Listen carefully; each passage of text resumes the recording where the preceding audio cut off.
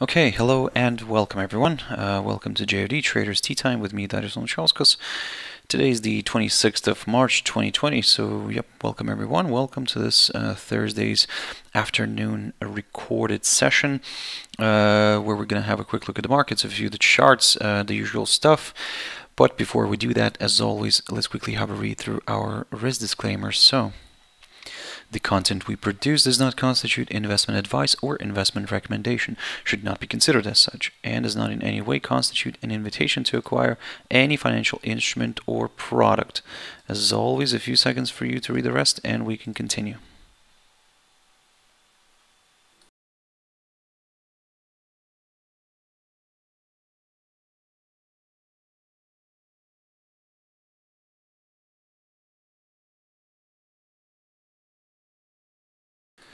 Okay, so also just before we jump in, a quick mentioning of our JFD YouTube channel, to which you can always subscribe to in order not to miss any of our upcoming videos, and of course our JFD Bank website and specifically our JFD research page, which we update on a daily basis. So feel free to visit us here on jfdbank.com and click on the research tab right there.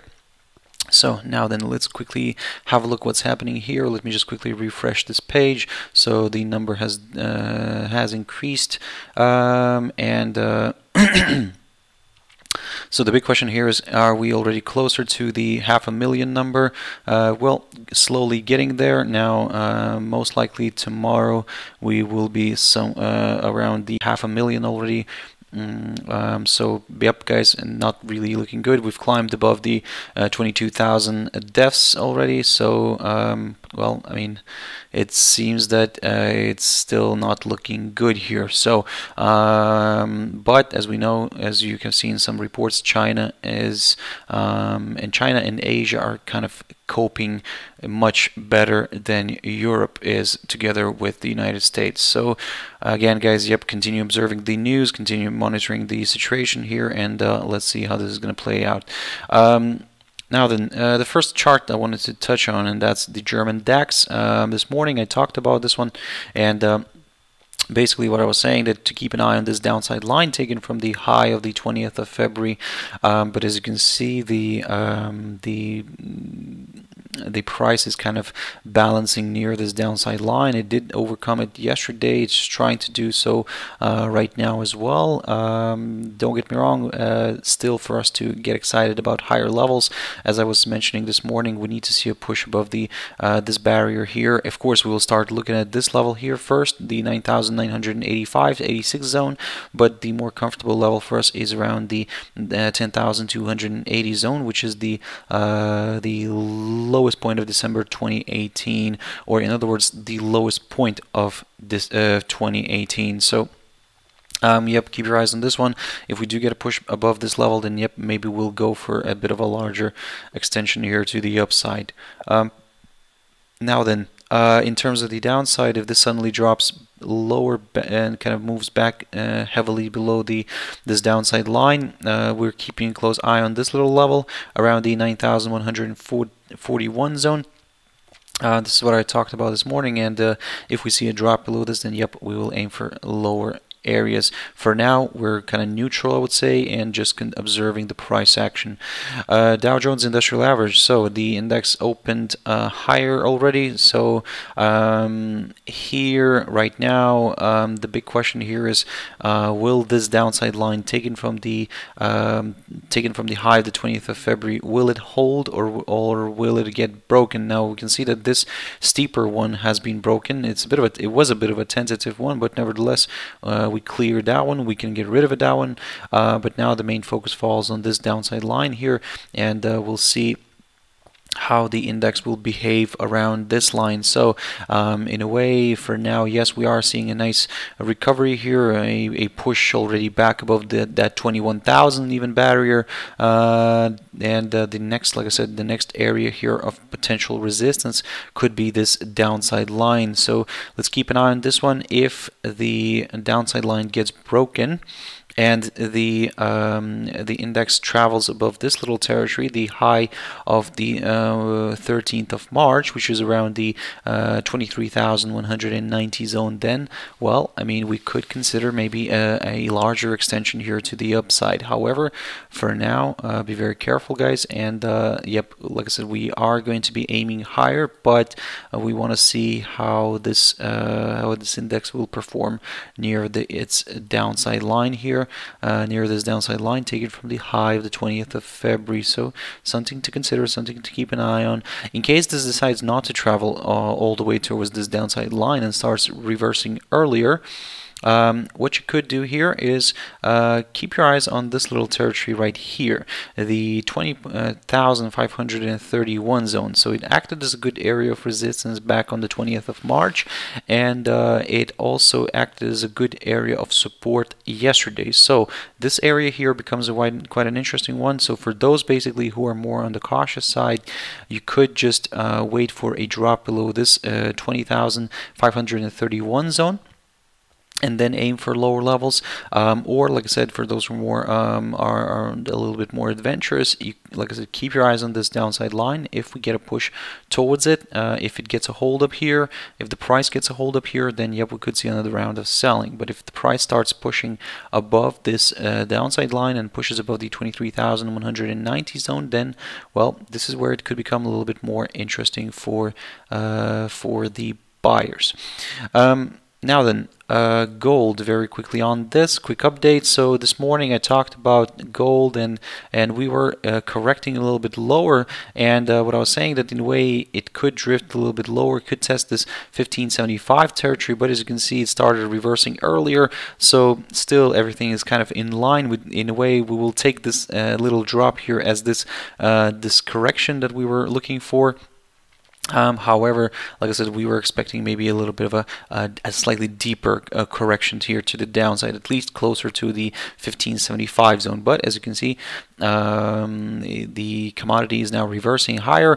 All focus is going to be on this barrier, the high of yesterday, which is around the 1643 territory. So a nice good push above this could, yep, open the path towards higher levels. So something to consider, something to keep an eye on, guys. For now, we are still more bullish than bearish. However, don't get me wrong, from the very short-term perspective, we are a little bit overstretched here to the upside, but to be honest, it doesn't stop it. It couldn't. I mean, this is not something that could stop gold right now from accelerating higher, because as you can see here, for example, in the beginning of this month, in the first half of this month, when we were selling off here, some were thinking maybe we were already quite extended here, but it continued to fall. So that's the same story here. As I've mentioned earlier in my previous videos, the big question here is, can we recover everything what has been lost in this month? Now this could be quite interesting to see, because we still have around, let's put it that way, 3.5 days left of trading days left in this month. So yep, guys, I mean, let's see if this commodity, this precious metal, can recover everything. So, but let's move step by step on this one. First, we'll keep an eye on the 1643 zone, and if that gets broken, then yep, we will aim for some higher levels.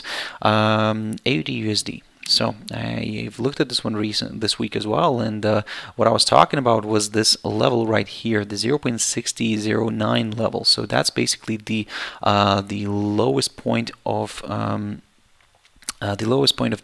2008, and probably for this one I need to jump into a monthly chart here. It will be easier to see. So there we go. So this is basically the lowest point of 2008 zone. So what I was mentioning this week was that if we see the monthly candle staying below this level, then yep, we will consider further declines again in April, and yep, we could even drift all the way here towards that 0.5509 level, which is the lowest point of March, and probably, well, most likely will stay the lowest point of March, unless something really drastic and radical will happen in the market. But again, for now, it seems that the the rate could end up oscillating around this level, around this 0.60 mark, so the psychological 0.60 mark. And let's see if, where the monthly candle will end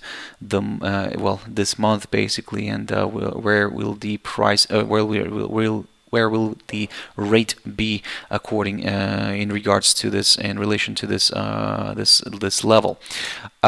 Basically, if we do see the rate staying above this territory, then yep, we could consider maybe a bit of a larger correction here to the upside towards this downside line taken from the high of the 1st of January this year. So for now, it's really we cannot really talk much, and we can only continue observing this, and probably we will just keep it as it is. We're not going to touch this one until the end of the month, and then yep, we'll see how it performs. How it performs here. What you could do in a way, if you still want to maybe try to capture something here, but still, again, I would say it's a little bit tricky. But if you see a daily candle, a daily close above this territory here, above the 0.6009 level, then there could be more chances for this one to drift higher, especially if it climbs above the yesterday's high, and which is around the 0.6073 zone. So if we do see a push above the yesterday's high, then yep, we will aim for slightly higher levels. But again, don't get me wrong, it could reverse sharply back down by the end of this month, and by the end of the, well, but by next week, and then we could see a lot of people getting stopped out. So that's why I would probably suggest to kind of stay away from this one for now and just continue observing the price action. USDJPY. Now, this one I've looked at this morning, and I was telling you guys to keep a close eye on this upside support line. Let me just quickly jump into a 4-hour chart. So this upside support line initially was acting as a good area of support, but as you can see, it got broken now, and it's the rate started sliding below this 109.64 territory, which is the low of the 23rd of March.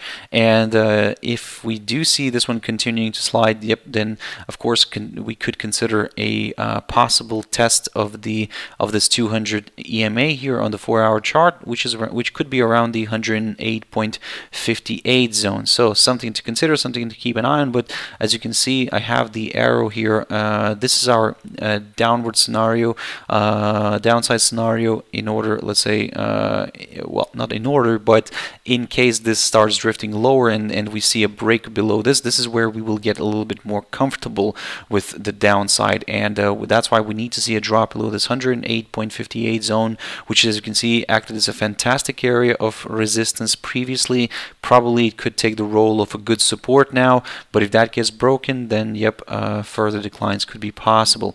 From the very short-term perspective for now, continue observing this level here, the 109.64, because if the 4-hour candle, at least a 4-hour candle, manages to close below this territory, then yes, we will aim for this area here around this 200 EMA, around 200 EMA on the 4-hour chart.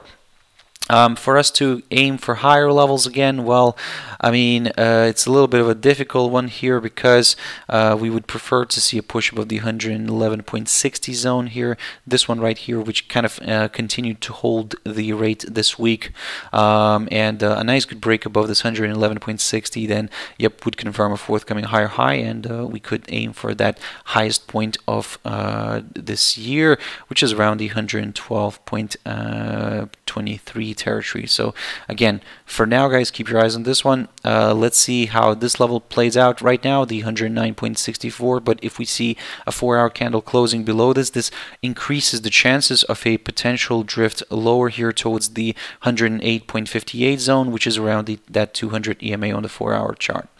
USDCAD. Now, this is where it's something interesting. I've looked at this one as well this morning, and basically I was talking about this key area of support, which if gets broken could open the doors towards lower levels. So as you can see, we did get a drop, quite a decent drop here, and but the bulls are really fighting it hard, trying to lift the rate back above this territory. So for now it seems that they're succeeding. However, let's continue observing this one, because if we see that at least a 4-hour candle close below this 1.40, 140, 44 zone, then yes, we could consider deeper extensions here to the downside. As you can see right now, the bulls are really really trying to battle the bears, and for now there it seems that it's quite okay. But however, let's see if the bears can wake up again and drive this one lower. We are waiting for that close of a 4-hour candle at least below this level, below this 1.4145 zone, and then yes, we could consider deeper extensions to the downside here. GBPCHF, now this is a very interesting chart. Now on one hand, overall, yes, we are still trading to the downside, but on the other hand, you can see that the pair started forming higher lows, and this short-term tentative downside line taken from the high of the 26th of February in a way is no longer valid. What we're going to focus now here is on this little short-term upside line. Now let me just quickly put this one on the chart. So this is that little line that we're going to monitor. In a way, what we need here is we would like to see a push above this little barrier right here. As you can see, this week it continues to hold the rate down, this 1.1737 zone, and yesterday the pair was not able to overcome this. It tested it, but didn't quite really stay above it. So you can see that then after that it drifted, tested this upside line from which it rebounded, and is now pointing higher again. So long story short, it's probably going to be straightforward here. We need to see a push above this barrier first, and then yep, we will aim for higher areas. For now, like I said, we are going to remain probably somewhat neutral. Again, you can see that we are forming somewhat of a ascending triangle. According to all technical analysis rules, these tend to break to the upside. However, we've seen the opposite happening many times, so that's why we will mainly focus on some key resistance and support levels. So on the upside, what we're looking here for is the 1.1737 zone. A break above that could open the doors towards higher levels. We could start aiming for these here, one of which could be at this 1.1935 zone, or this 200 EMA on the 4-hour chart. On the other hand, if we see a break of this upside line and a drop below the 1.1414 zone, then this is where it could become very interesting for the sellers again, and we could see this one drifting to the downside, maybe even going all the way here towards the lowest point of March, around the 1.1110 territory. Again, for now, we're probably a little bit more, I would say, cautiously bullish, because we need to see a pop above this 1.1737 zone first, and then we could aim for higher levels. And finally, EURUSD. So here the situation, well, the pair continues to drift higher, and this is what exactly was what I was talking about this morning. So basically what I was saying this morning in my espresso video, that if the rate today, for example, continues to balance above this 1.0888 territory, then there is a good likelihood that the pair could drift higher towards this 1.0953 territory here, or even could go and test this 200 EMA on the 4-hour chart. So as you can see, we did manage to overcome this barrier and almost managed to test the 200 EMA here on the 4-hour chart. However, our next important target is the 1.1045 zone, which is the high of the 18th of March, and in a way, for now, yes, we will continue monitoring this 200 EMA, but if we suddenly get a nice strong push above this, this is where we will aim for even higher levels. For now, we will remain a little bit careful, because like I said, the times right now are not the easiest ones, so everything can change very quickly, and That's why we're gonna, from the technical side, we're gonna keep an eye on some of these levels. We can see that we can draw right now a nice upside support line. So in a way, if it drifts a little bit lower here, but remains above this short-term tentative upside line, then yep, we could aim for the upside again. But for those who are more on the cautious side, just probably wait for a break above this level here, which is the current high of today, and that's roughly around the 1.0990 level. And also we could see, if we see a push above this 200 EMA, then yep, higher levels could be met. In terms of the downside, we'll take a very conservative approach for now. At this point, probably we might shift this a little bit further, but however, for now, like I said, we'll keep this idea. The 1.0777 zone, that's what we're going to be looking for in order to consider some downside. So a break of below this level, below this 1.0777, could in a way open the door towards lower areas. For now guys, it's looking more positive than negative. However, for those who are more on the cautious side, probably wait for a push above the 1.0990. For those who are more risky, let's say, we could maybe see here a bit of a correction, but if it gets a hold up here near this upside line, then if it continues to balance above this upside line, then maybe we could lead to a nice rebound here and a push higher again. So something to consider, something to keep an eye on, guys. And yep, let's see how this is going to play out. So I hope you found it useful, guys. Thank you very much for kind of watching this video, and yep, thank you very much for all your support and likes and views. So yep, really appreciate that, and I hope you have a fantastic evening. I hope you stay safe, guys, and I'll catch my video tomorrow as always around 7 o'clock, or should I say after 7 o'clock, a little bit after 7 o'clock GMT time, my trader's espresso, and yep, we'll have a look at some of these instruments and some new ones, and then yeah, we'll see how everything's getting along. For now, have a nice, beautiful evening. Thank you very much, and bye-bye.